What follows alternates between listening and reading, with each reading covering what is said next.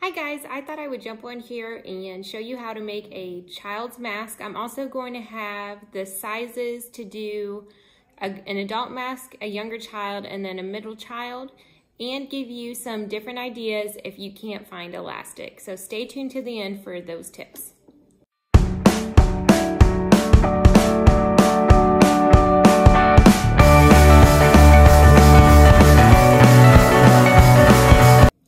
About you guys, but I'm a very messy sewer, so excuse the crazy. But first, what we're going to do is cut out a rectangle that is going to be 14 by 7. So here we go.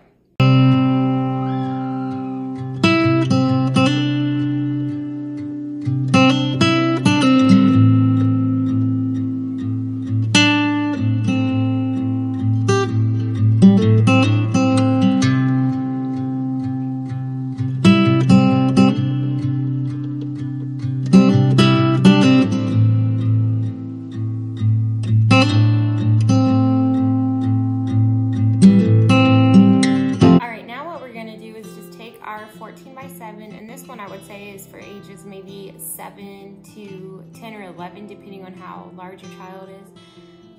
We're just gonna iron it real quick. So here we go.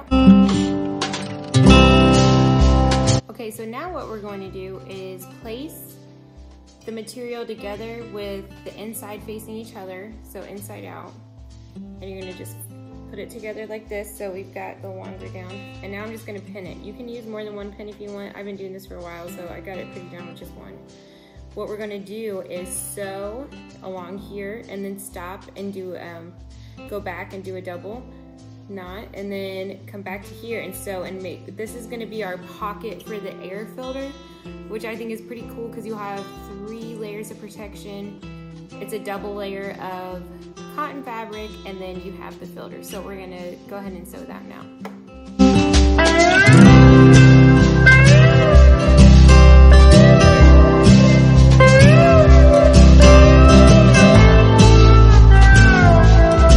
Okay, so now we're gonna go back to the iron and just iron open that seam that we just made. You really don't want to skip this step because when you turn it inside out, this is what keeps it looking nice and uniform. So here we go.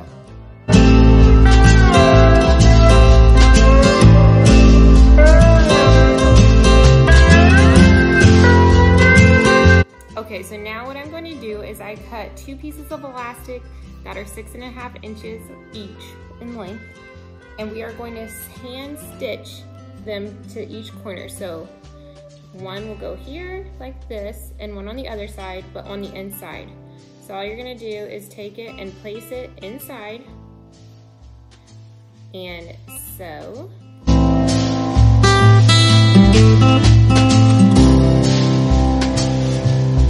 And then you're just gonna knot it, and you're not, like, it's not a certain amount of stitches, it's just enough where you feel it's like it's secure.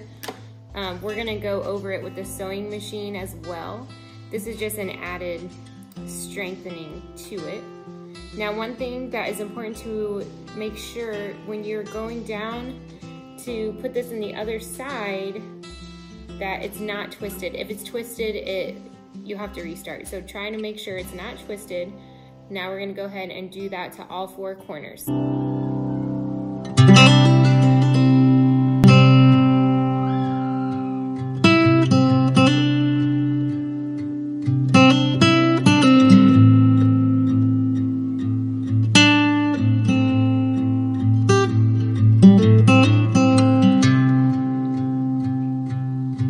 Okay, so now is the most tricky part. After you've sewed all 4 corners with your elastic, you are going to sew along both of these openings.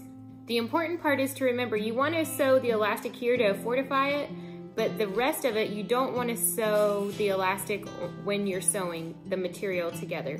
So you need to make sure that it is pushed inside, and you can, I hold it with one, you'll see, I'll hold it with my thumb, hold it back so that it is not getting sewed in. And these are the parts that's gonna go around your ears, so obviously they need to be loose. And now we're going to do that step on both sides.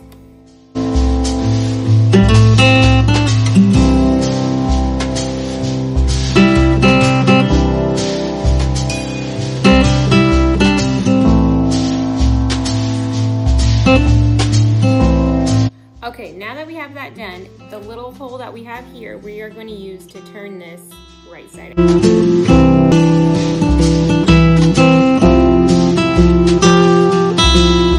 And then you're just going to take something and straighten out the corners. Here we have our mask. All we have left to do is do the pleating. Now for both the kid sizes, I'm doing 3 pleats, and for the adult size, I'm doing 4. Okay, so first you're gonna iron your piece, get all the wrinkles out. And you can measure, but I just eyeball it. And you just fold it and make sure that it's even along the top there and iron. And then fold it again. So I guess technically this is just 2 pleats, but there's 3 little sections. And then the adult one would have 4.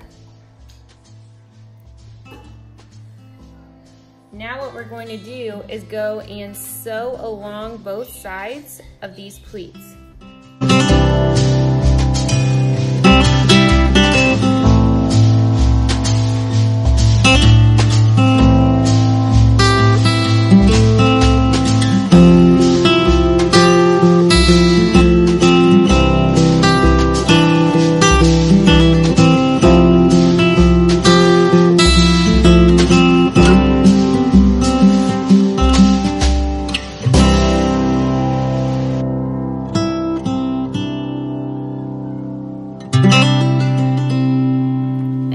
Step left is to cut the loose threads that you have.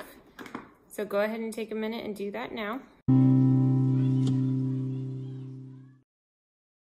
Okay, so here's our finished product. Here's the front. These go behind your ears, and the pocket is right here. And so you would just put a coffee filter in there. You can take it out anytime you want, throw it out.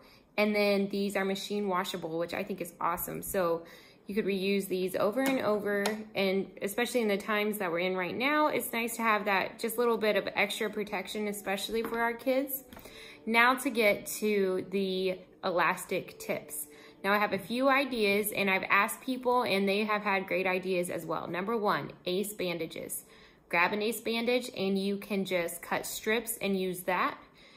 Bungee cords. If you cut a bungee cord, it's filled with elastic. Now I haven't tried these 2 yet, but if I run out of enough elastic, I will. Thankfully, people have been really helpful with helping me get elastic so I can make these. I've made almost 80 so far in the last 3 days. And yeah, every store is sold out of elastic, and so you have to kind of get creative. Another idea are hair ties. One of my friends is making them, and she uses hair ties, and she said it's working really well. And just a second, I'm gonna grab something and show you a couple more ideas. Okay, another idea, I went to Walmart and seriously every single elastic was sold except for this. And it's just like a waistband elastic. And I bought it and cut it to 7 inches for adults, 6.5 for the middle kid, and the younger kid 6. I cut it and then just did a 1/4 of an inch cut and got a lot out of that, and this I could find. So that's been really working well. And then another thing are these nylon headbands.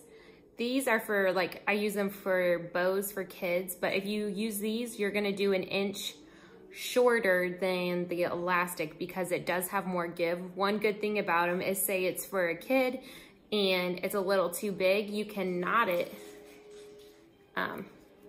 to make it tighter, and I think that's pretty helpful. Anyways, I hope that these were good tips for you guys. If you have found any other elastic tips, share them in the comments below. Also, you could do ties. You could use shoestrings for ties, t-shirts. I read a lot of people are using t-shirts, and someone mentioned that as well, and I thought that was a great idea. There's so many things, guys.